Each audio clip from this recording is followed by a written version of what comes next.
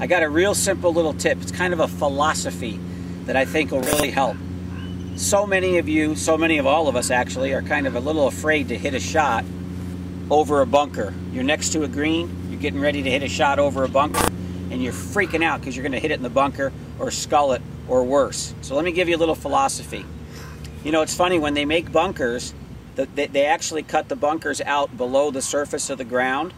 And so many people that I teach, they want to try to lift the ball up in the air to get it as high as they can because they got to go over the bunker.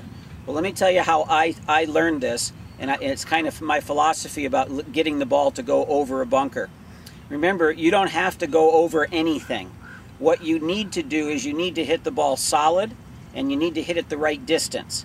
And seeing as how we're close to the green, and we have a little shot here that needs to come up over this bunker, I'm going to hit a 60-degree sand wedge to hit the pitch shot that I want.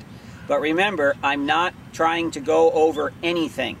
All I need to do is hit it the right distance. So guess what? It's just a pitch shot.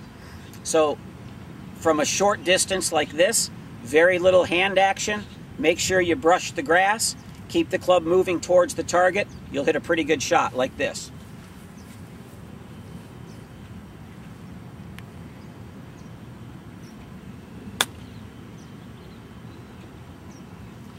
Boy, that turned out awful good. I'm not trying to hit the ball up in the air. I'm not trying to scoop it and lift it and help it up. It's just a regular pitch shot. Make sure I brush the turf, hit it the distance you need. I bet that's going to help you. Because I got a 60, that ball went plenty high enough. Good luck. Remember, less hand action, brush the turf, just hit it the distance you need. I bet that'll help.